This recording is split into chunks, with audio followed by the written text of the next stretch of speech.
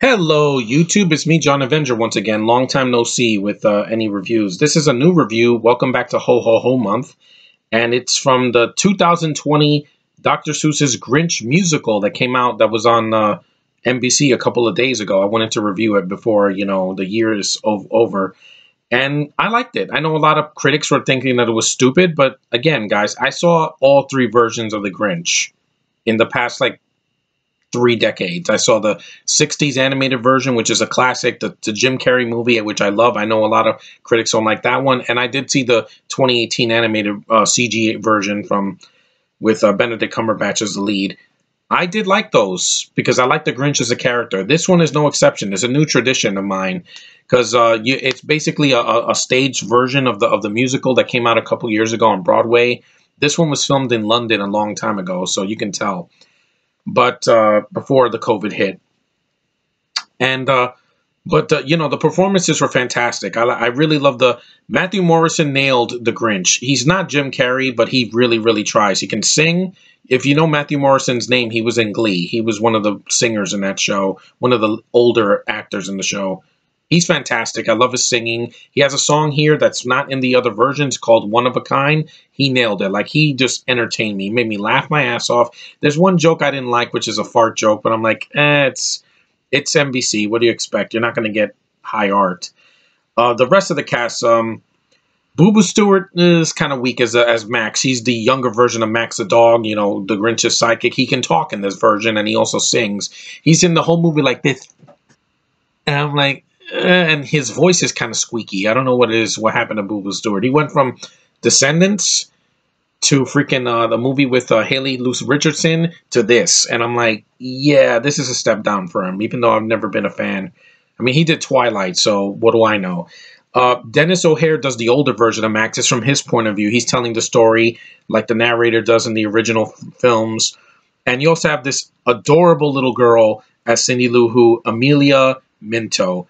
This girl was absolutely adorable. I saw her, she has a pink wig, she has these little painted freckles, has a beautiful smile. She has this really nice song with the Grinch where she holds onto his hand. It's adorable. It made me feel something. And she's on to bigger and better things next year. I hope that little girl grows up to be a beautiful young lady. Very talented young girl. The rest of the cast is good too. Cindy Lou's mom. She has pink hair. She's really she can sing. Really, really cheerful song. The costumes and the colors were beautiful. The sets are nice and white, and they're practical. There's no CGI here. The musical numbers are great. The choreography is big and bombastic, and it's very stagey because it's like a Broadway show, but there was no audience. I clapped almost to the entire thing. I'm a sucker for musicals, guys. I've seen musicals ever since I was a kid. I saw Muppet Babies on stage, and I saw the Broadway shows of Beauty and the Beast and Aladdin and The Lion King and Mary Poppins. I've seen a lot of musicals. I even saw Hamilton on Disney Plus this year, which I loved. That was freaking amazing.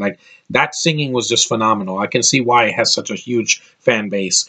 And I like other musicals as well. So Little Shop of Horrors, Once on This Island. There's a lot of musicals that just appeal to me. And also, the makeup in this movie was really good.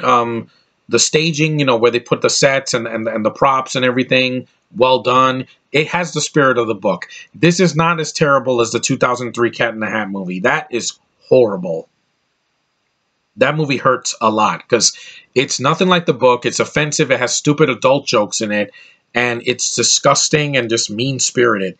This movie, on the other hand, had the heart. It has the cuteness. It has the beautiful colors. It has the sweet moments. It has the stagey acting, which I love.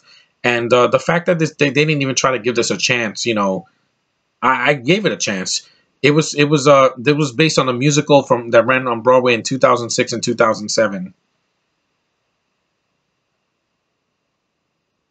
And also the NBC Entertainment said, this is a perfect addition to our annual holiday program traditions and a telecast the entire family will enjoy. I enjoyed it. It's a 4.1. It's not the Cat in the Hat, guys. I promise you. If you see this on NBC or if you watch it on demand or online, stream it, it's fun to watch. This is a new addition to the already growing Grinch legacy of the animated film, this live-action movie from 2000, the other CG animated film, and now this one. So it wasn't butchered. There were problems, like I said, that stupid fart joke. Some of the songs were kind of forgettable, like in the middle of the film.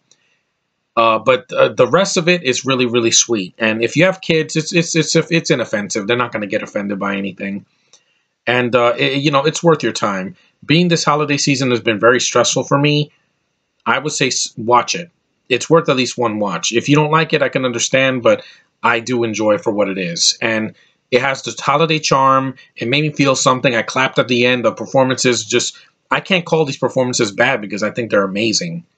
And while it's no Hamilton, it's short and sweet. It's about 90 minutes. So you'll get your money's worth or your time worth on watching The Grinch live. And it's not, I promise you, it's not the 2003 Cat in the Hat movie, because that's the worst thing Dr. Seuss has ever put on the screen. That any of his adaptations that's been put on the screen, that's the worst, without a doubt. This is at least cute and fun and colorful for kids and for families. So it's a holiday tradition I definitely want to see again next year. So thanks for watching my reviews, guys. This is my first review in several days. I'm glad I'm doing this. It's been a long year, but we're almost done. We got a few more weeks left. Then 2020 is over, and 2021 will be right upon us. So thanks for watching. Take care, and I'll see you in the next review, hopefully sooner. Bye.